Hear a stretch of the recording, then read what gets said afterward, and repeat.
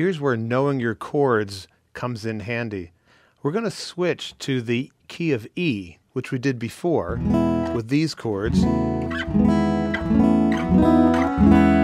And what we're going to do is have a third string melody again, but this time in the key of E.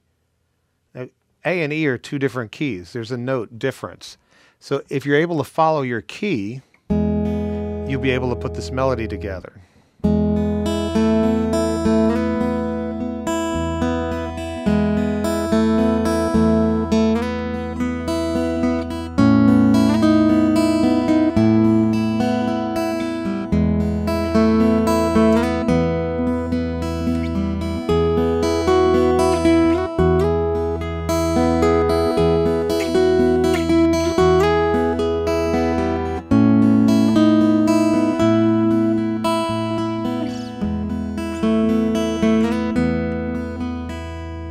So you heard the 3-note phrases, and I did different things with them. I had phrases going up, and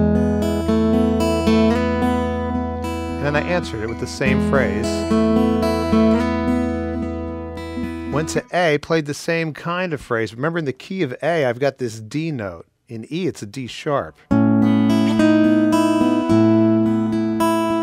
went back to answer it.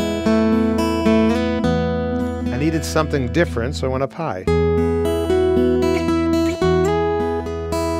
Instead of going up with the 3 notes, I went down.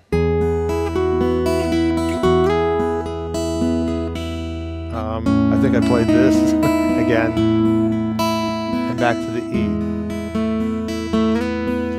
E. So you can see it's a game when you're making up your own melodies. I just took 3 notes to the phrase and made it simple, answered it, then gave a different melody or another statement, and then answered that.